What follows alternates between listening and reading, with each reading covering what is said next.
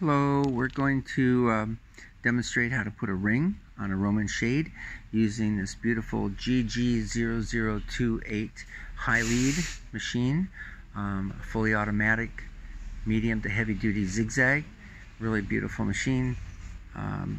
Normally when we're sewing we will have it set the way you see it here. This would have a back tack in each direction of 3 stitches at the beginning and the end of the seam. It would automatically trim the thread.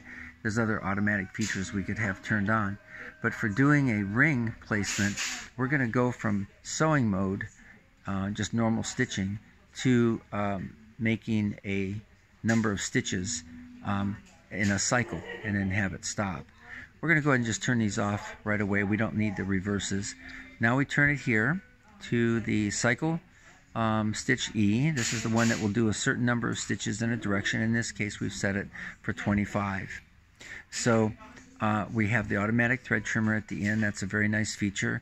We can also have it automatically lift the foot for us if we want to, but right now I'm going to leave it so that the lifting is manual, so we are in complete control ourselves. You can see the setup for it. I've put the stitch length on 0. It's in the center needle position, and it's a little less than 4 for the width. That's up to you where you want to put it. And I've used this to lock it in position so it won't vibrate or change.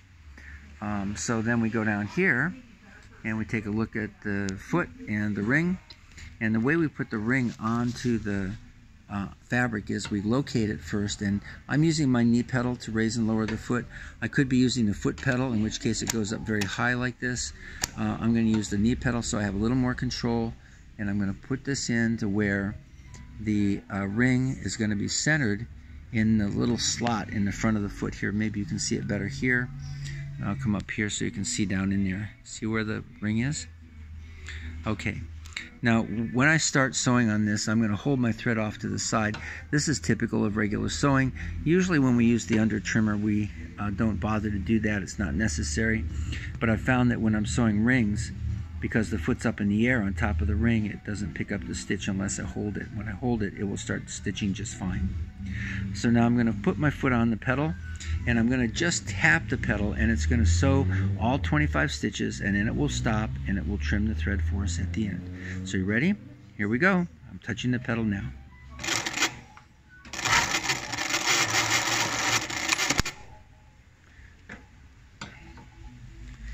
So there's the ring sewn on, and we have the little tail here we need to trim off.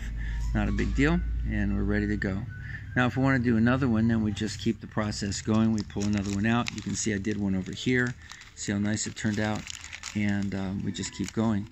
One of the things I didn't do, which I'll do this time, is I'll push this button right up here.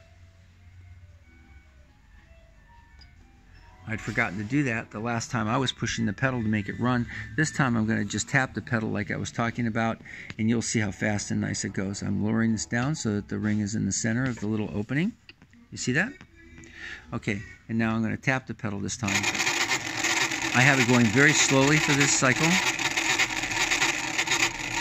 And now 25 stitches later, it's done. You cut the thread, and there's a perfect ring attachment. We can make that speed very fast. Once you get more confident with it, we can make that up to maybe 2,000 stitches a minute. Right now it's only going 250. It's just a matter of not being startled when you start to sew. So now we're going to go ahead and take the trouble to take this little thread, and we'll snip it off right here. And then it's going to look like this when it's done. That's it.